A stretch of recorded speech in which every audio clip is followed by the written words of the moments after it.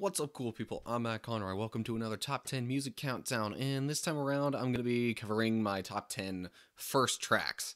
So, if you buy a CD or get a whole album off of iTunes or whatever, the first song that appears in a particular album, those are the songs that are in contention this time.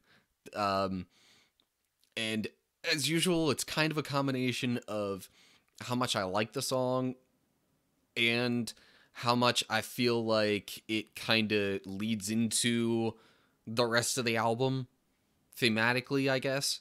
Not really a whole lot else to say. Obviously, there's the usual rule of only one song per band, and yeah, that pretty much covers it. So, here we go. Here are my top 10 first tracks. Got a red eye on, got a red eye on, I got a red eye on, gonna bring it on like a war machine. So a lot of these earlier entries are going to be based more on just how much I like the song, as opposed to how much I feel like it fits in thematically with the rest of the album, because I don't really know what to say in that regard when it comes to this song. Honestly, I just like the energy behind it. It gets me pumped up. I feel like I've mentioned in a previous countdown or two that I feel like it makes for a good workout song. But I mean, again, as far as album themes, I don't know what to say for this. So that's what gets this at number 10.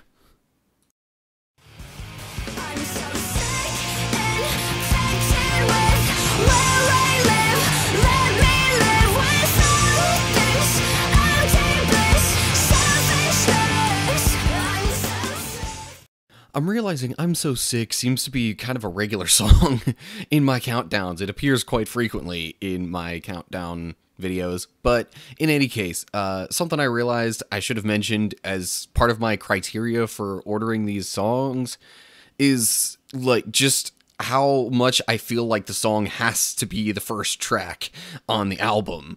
Because like for this one, for example, I could not see this in any other track location in the album.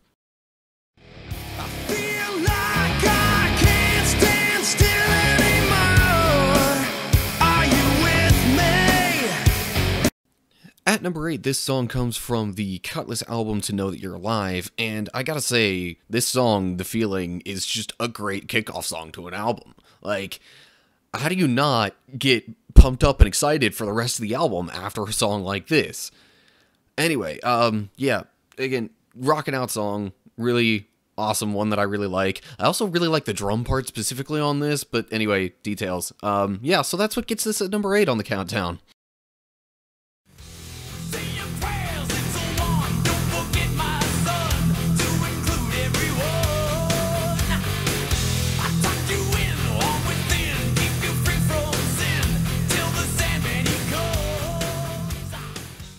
Okay, I don't know about you, but if you ask me, any countdown that involves this song as a potential contender, like, I have to include this song. It's just that awesome.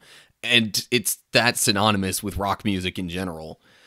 The only reason it really hasn't appeared much in previous countdowns, honestly, is because this is a recent music purchase of mine, this album from Metallica. So anyway, awesome song. You should know enough about it to know why. So yeah, there's really not much more I need to say.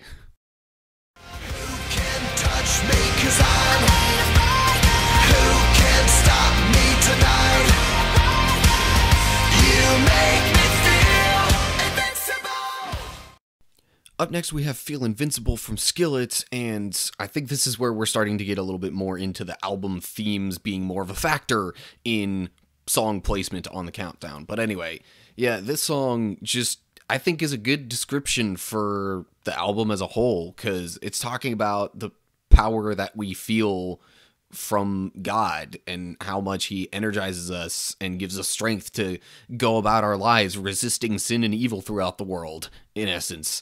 So yeah, that, and it's a rockin' song, so that's what gets Feel Invincible in this spot on the countdown.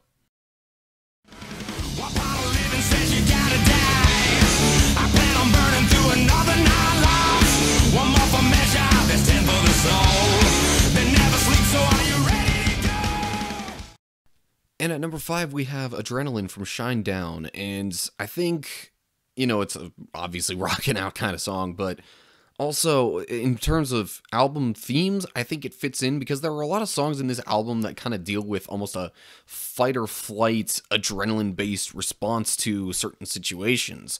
So that's really the main factors that went into getting this song in its place on the countdown.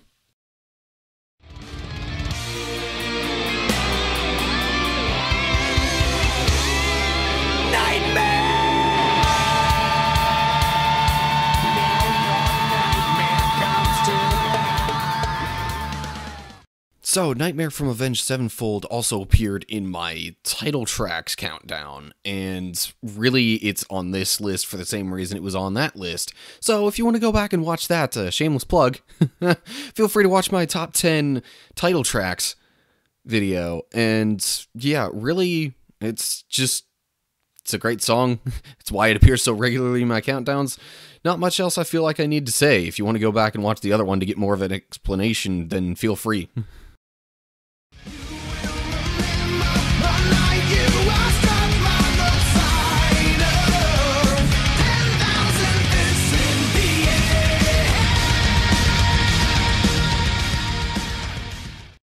I've said it before, I'll say it again. 10,000 Fists, both as the song specifically and the album as a whole, I feel like is really just about resistance, kind of protesting the system in a way.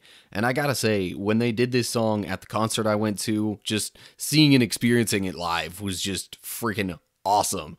Like, I'm sorry, I could not help but get into it. Anyway, yeah, so, again, it's an awesome song. That's what gets it at number 3 on the list.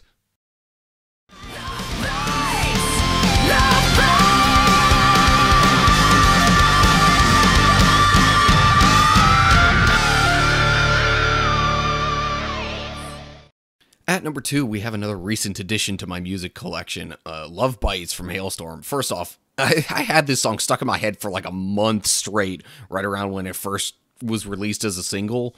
I love to rock out to it. It's an awesome song. Lzzy Hale's voice is freaking amazing.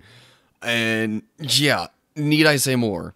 But again, the album as a whole kind of gets into some of those themes of kind of messed up relationships, honestly. So there's where it fits in thematically if you need that bit too. And now, before we get to number 1 on this list, here are some honorable mentions.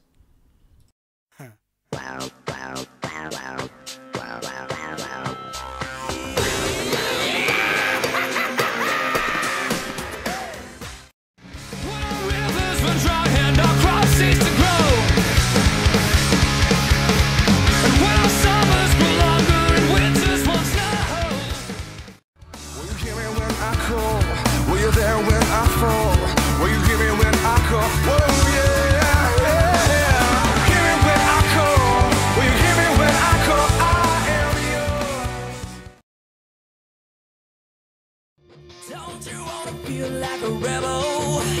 Renegade on the run. Real life wild in the crossfire, riding shotgun. And at number 1, we have Renegade from Daughtry, which I feel like is kind of my life's theme song, in a sense.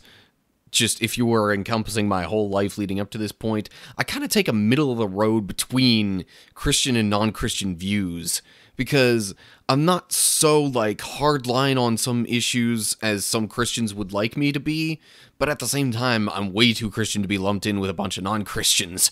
So, yeah, just kind of running that renegade, road less traveled kind of vibe, I feel like fits in with my life personally, and also I think is how the song fits in with the album as a whole.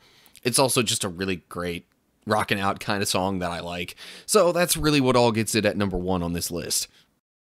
So there you have it. There are my top 10 first tracks. Feel free to leave a comment down below with your top 10 first tracks, as well as other suggestions for other kind of countdowns I can do. If you want to keep track of me on various social media stuff, or just my videos on YouTube, all that stuff is going to be down in the description. And yeah, otherwise, I guess that's going to do it this time around. I hope you're all doing well, and I hope I'll see you in the next video. Stay cool, people.